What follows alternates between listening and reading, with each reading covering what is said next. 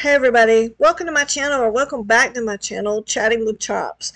I thought we'd have some fun today and try and make a vegan blueberry banana bread with a little bit of pecan sprinkled in.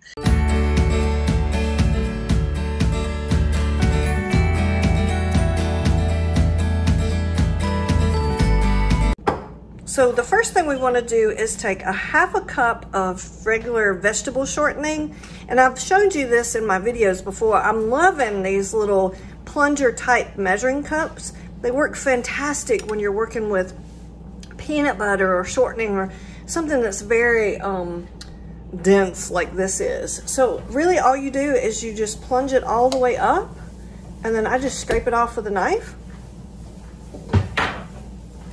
And the next thing we need to add in here is our sugar, which we have 1 cup of granulated sugar that we're going to add in here. And then we're just going to mix that up until it's all nice and creamy.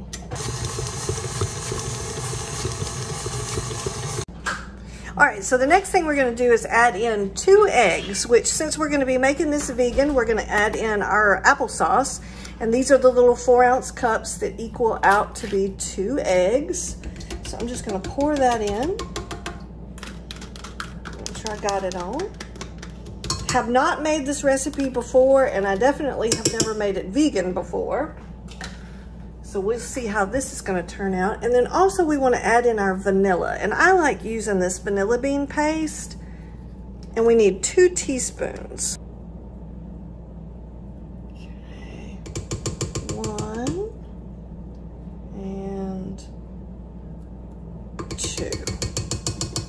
All right, fantastic. All right, now we're gonna mix that in.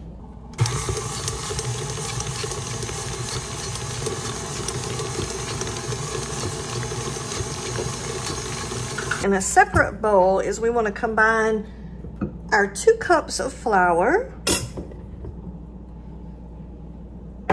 And we're gonna take 1 teaspoon of regular baking soda. Make sure we get all of it. And then we need a half a teaspoon of salt. Okay. And I'm just gonna stir that together a little bit just so we can make sure everything is all mixed in real good. And then we're gonna add our dry to our wet.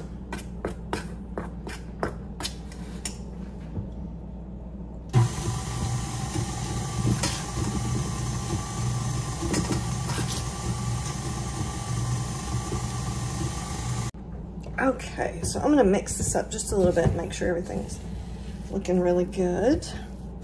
And then the next thing I need to do is add my banana. And we've got 2 mashed up bananas here. So we're gonna add that in.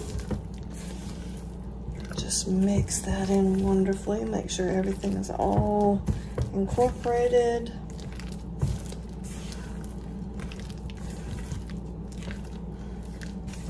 I want to make sure that every slice of bread has some banana in it. All right, now we're going to add in our blueberries, and we're going to be a little bit more gentle with our blueberries. Okay, we're going to just gently mix those in.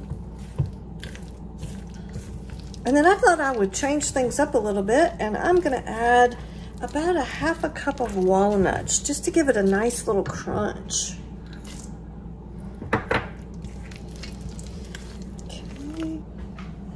All right, so now I have a nice sprayed little loaf pan that I'm gonna use, and I'm just gonna pour all of this into my loaf pan. That was really easy. Okay, just kind of get that down, make it a little bit more even. All right, we're gonna put this in a 350-degree oven, and we're gonna cook it for about 30 to 35 minutes. And when it comes out all nice and brown and done, with the toothpick all clean, I will bring you back and show it off to you. Well, there you go. Now, I will say the recipe suggested you cook these in several small pans, and I just cooked mine all in one big one, so it definitely took a lot longer.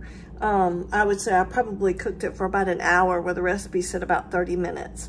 So all I'm gonna do is just let him sit here and cool right now for about 10 minutes, and then we'll take him out of the baking dish and let him cool completely before we cut him. I'm trying to see if we can get this guy to come out of here in one piece. That would be nice.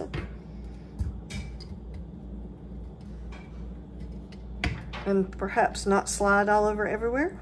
That would be nice too. Okay. I'll flop that over. That's what should have happened the first time. Maybe that's the video footage I should use, huh? All right, we're gonna let him sit here and cool for a while before we cut into him, but he's looking pretty good. He's a little over, but he just would not dry out for me. It was staying way too wet. So we're gonna let him sit here and rest, and then we'll cut him up in just a minute. More like about an hour. It's definitely firmed up a good bit. All right.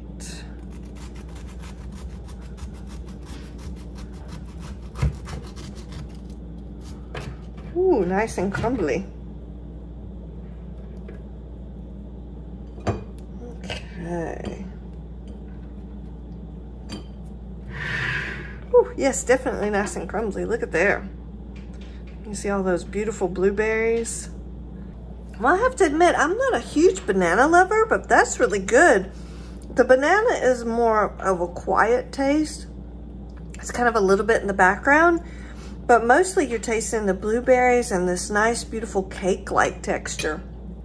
So I'm gonna call this a success. It's not the most beautiful banana bread or blueberry bread I've ever made, but there you go. Blueberry banana bread with a little bit of pecan stirring in there. Hope you like this video. Please like and subscribe, and I will catch you on the next one. Thank you. Rack to kind of dump him out very unceremoniously.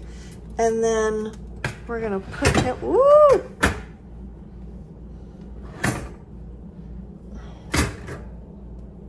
Okay. We're gonna see if we can get him to flip back over. Well, there we go.